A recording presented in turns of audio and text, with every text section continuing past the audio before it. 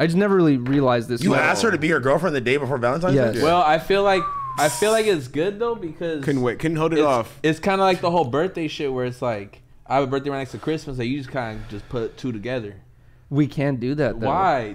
Honestly, my next relationship, I'm not dating on her until either Christmas, my birthday, or Valentine's Day. Those are the days that I'm finding a girlfriend. That's the worst. Your birthday is solid. No, God. That's a solid. I'm gonna wife a bitch on my birthday, bro. That's solid. Because then that gauges the rest of the with relationship. me, like you're just gonna be with me. You feel me? Like yeah, we doing shit. It's my birthday. Nigga, we litty. Oh God, nigga, fuck that lame ass anniversary shit. You gotta do a little lame ass dinners and shit. Fuck that. We turn. Oh, you meant? Oh, I get it now. That's the economic. That's the 2020. What? No, that shit. What? I get it. I like that. No, you know what? My uncle always said that you never are supposed to start dating a girl around the holidays.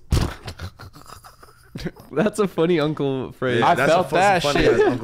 Or in the summer. In the summer it's horrible too. Yeah, that's in the middle of the year. No, bro. hell no. You want to get a bitch in the summer before she gets ran through at the Airbnb. Hey, but hold on. Once Airbnb pool party. The thing is that if you start dating her in the summer, the relationship's gonna get tested. If you guys get started in December, January, like you could. It's too many hoes in the summer. But the summer is the test. Like, damn, why I choose that one? That's why you gotta wife her in the summer because.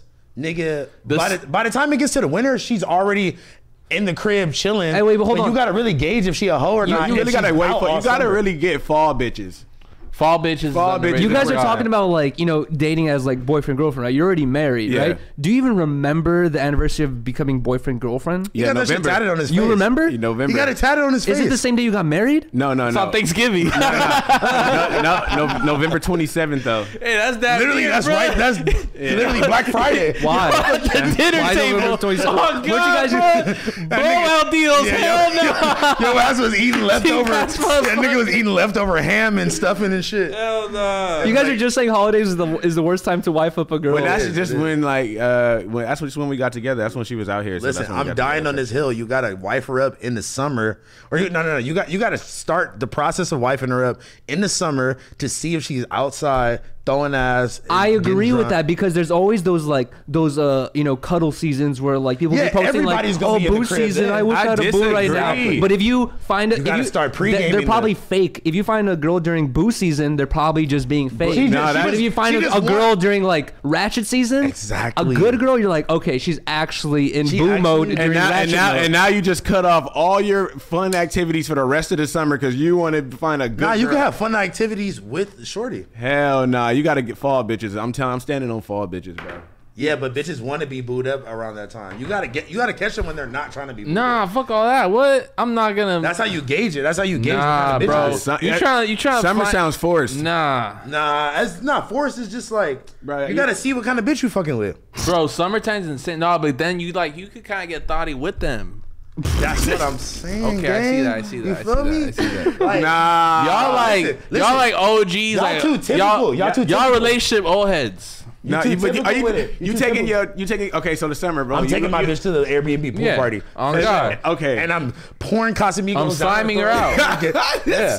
I might slut her out in the jacuzzi. Oh God. We're vibing up. We're vibing up. Yeah, that's cupping titties throughout the party. That's what I'm saying. Come on. Bikini titties out. Oh God, yeah. That's the best time to break that whole bikini shit. Like, bitch, do it when I meet you. Like, you feel me? Like, you feel me? I ain't even tripping on it like that. But don't do it like a year into the relationship. I might feel style when you wear a bikini. Like, if I meet you like that, like, all right, let's run it. If I meet you like that, but yeah, nah. But no, before the show, we gotta do for the love of Blazzy, bro. The love of Blazzy. No, what I wanted, what I regret. I was talking to my homies this morning, and I was telling them like, bro, if I was a YouTuber yesterday, I would have gone to a bunch of restaurants and just be like, Ashley, are you fucking kidding me? You told me you're fucking working today. Hey, bro, you told me you had to study today. Hey, bro, it's good between me and you, but this bitch got me fucked up. I'm letting you know that right now. She's living a double life.